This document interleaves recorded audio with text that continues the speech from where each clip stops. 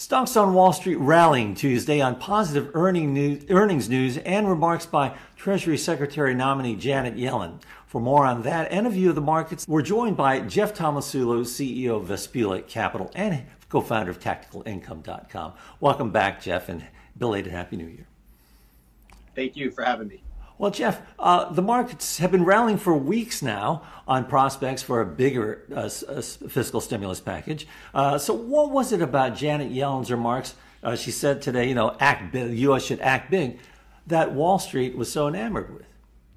Well, I guess, she has to say act big now because remember, she's not the Fed head of the Fed anymore. She actually works for Joe Biden, right? So, of course, you're going to hear her come out and say she wants a big stimulus package. But the market is looking at this stimulus package because, hey, the last time we got stimulus checks like that, a lot of people are using that stimulus package to invest, right? And partly save and also spend. And we've seen that over the holiday season with, the Amazon and Walmart and some of the retail sales that have come out. People are not afraid to spend money. So when we have this stimulus package coming out, you have to see the future and say to yourself, hey, people are obviously going to use that money to do both. They're going to invest, they're going to spend money. And on top of that, we have a vaccine that is starting to work, right? If you think 6 months out, where we're going to have a lot of pent up people that want to travel and they're going to spend more money in the next 5 or 6 months. So I think that's where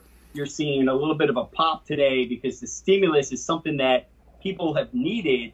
And I think we're getting something that is a lot bigger than anybody expected. All right, I want to get back to the stimulus and also the pullback, the vaccines later, but bank profits. It's another thing I want to ask you about, given that last week we heard blowout earnings from JP Morgan Chase, today blowout earnings from Goldman Sachs, and yes, Citigroup's and Bank of America's profits fell, but they easily breezed past Wall Street's estimates. So Jeff, what happened and what does it mean if they're a leading indicator for the economy and the markets for the prospects for the markets?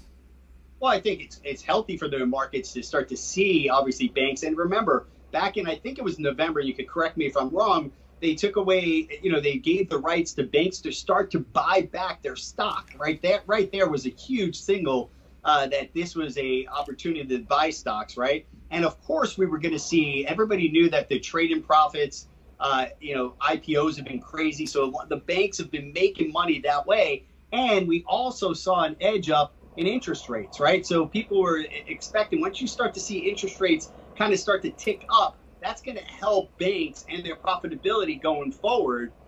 So that's where I think we're getting a lot of this, with the obviously banks performing extremely. I mean, Goldman Sachs, if you've looked at its chart, it's been an unbelievable performer over the last, I would say, 3-4 months. And lastly, Jeff, investors, money on the sidelines, what should they be putting it in 2021? Participate possibly in the great rotation or buy what on the dips? Yeah, that's a tough question because I think we've had a big move in that Russell 2000. You and I think were on the show a couple times ago saying I thought it was a great time to buy small cap. What I want to see is obviously a nice correction of 10% in the Russell, also 10% to 15% correction in the S&P to give me opportunities. The problem is I don't think I'm going to get it because when you look around the world and you look about how people with the stimulus package coming right now, where are you going to put your money, right? And that is the biggest problem. The United States with it has low interest rates. When you're looking to get yield, you're being forced to take risk on, which is to put your money into equity. So any kind of dip of 2 to 3%, people are buying that. And until that changes, I don't know if we're going to get that 10 to 15% correction yet, but eventually we will. Oh, washing money. All right. Thanks a lot, Jeff. Appreciate it. Thank you, Fred. Our thanks to Jeff Tomasulo of Vespula Capital. I'm Fred Katayama in New York. This is Reuters.